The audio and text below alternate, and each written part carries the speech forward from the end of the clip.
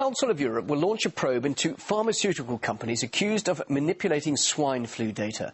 This follows a claim by a renowned German scientist that vaccine manufacturers pressured the World Health Organization into declaring a swine flu pandemic, seeking to increase profits. RT's Laura Emmett has more.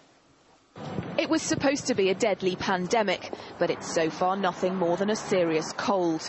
And it's left a lasting headache as a debate rages over whether pharmaceutical companies deliberately misled governments about the seriousness of swine flu to make them stockpile vaccines. The legal standards organisation, the Council of Europe, will gather the arguments.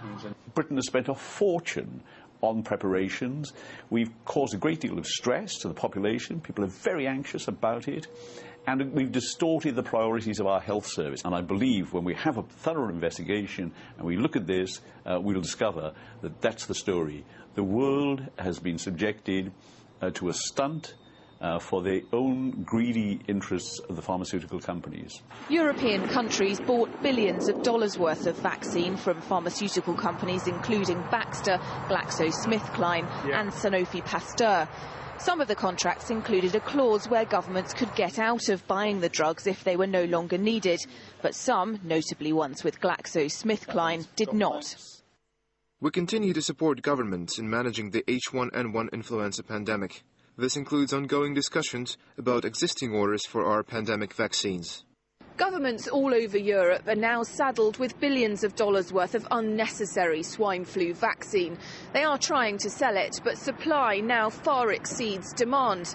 So because governments wanted to be seen to be acting decisively, the European taxpayer is finding himself seriously out of pocket.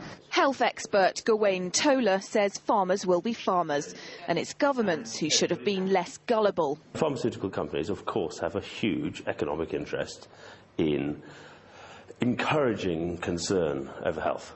I think you have to blame the governments for going along with it, for not having natural scepticism of the claims of somebody who has a financial interest. The government wanted to be seen to be doing something useful, and in that way they encouraged the fear that then forced them to act. At the height of the pandemic, it was predicted that around 65,000 people in Britain would die. So far, there have been only 360. Critics of the World Health Organization, which dubbed swine flu a pandemic, said it was clear from early on that the illness wouldn't be as serious as first thought. Also, it was initially believed that 2 vaccinations would be needed to protect against the virus. Later, it was found that 1 was enough. Now, European governments are coming under fire for wasting billions of dollars on vaccines that would never be used. This does seem to have been a massive waste of money. Of course, it's the responsibility of the government to look out for these kind of crises as they're approaching. Of course, actually around the world, countries were ordering vaccines and so on, but no one seems to have gone over the top as much as Britain has. Yet again, Britain has led the world really in wasting taxpayers' money on a threat that either hasn't materialised or has turned out to be very different to the way it was anticipated. Germany, France and the UK say they want to sell off their stockpile of vaccines.